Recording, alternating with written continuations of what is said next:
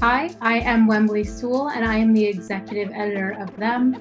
Them is Condé Nast's LGBTQ publication, and we are dedicated to covering all things queer culture through the lens of our community. It's for us and by us, and I think that's a really beautiful thing. When I was in high school, I was fascinated. I was absolutely fascinated with magazines. I was obsessed. I couldn't read enough of them. I wrote in my journal one day, I can't wait to start my own magazine. I always wanted to be involved in some capacity with the world of publishing, but I didn't really know what I wanted that to be. All I knew is that when I opened magazines, for a long time, I didn't really see anyone who looked like me. So I knew that somehow I wanted to change and shape what that could look like.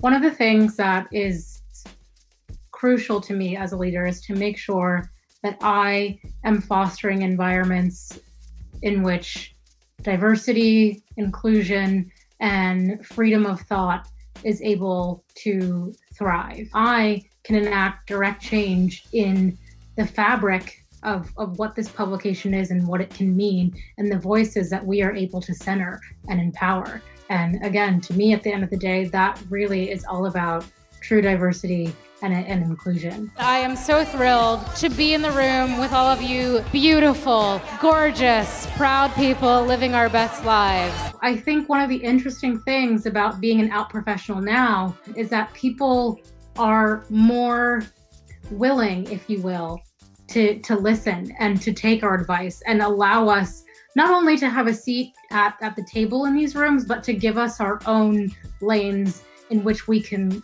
thrive and create on our own terms. And that is something I honestly didn't expect right off the bat, and is an evolution I've seen change throughout my career. But I think that right now people really are looking at out professionals broadly as true necessary leaders at this time. You can't talk about mental health without also talking about LGBTQ issues, homelessness, class, race, et cetera, et cetera. I obviously am a very young professional just at the beginning of my career. That is not lost on me in some ways. To be in the position that I am means the world to me.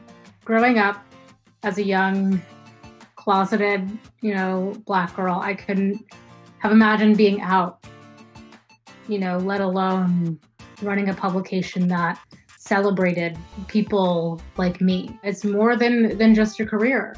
Every day I wake up, and even if it's a hard or tough or really busy day, I have to pinch myself. When you look at the history of magazines and everything like that, I don't think a few years ago someone like me necessarily would have been in this position.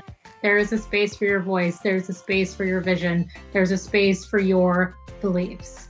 100%. Do not let anyone ever make you feel like that is not 100% true. Find your people. Find people who not only can give you amazing feedback on your work or your ideas, even if your ideas seem way out of reach. Find people who are going to build you up and who are going to be able to be your biggest champions when you are ready to meet the world with your own mission, and they will follow you anywhere.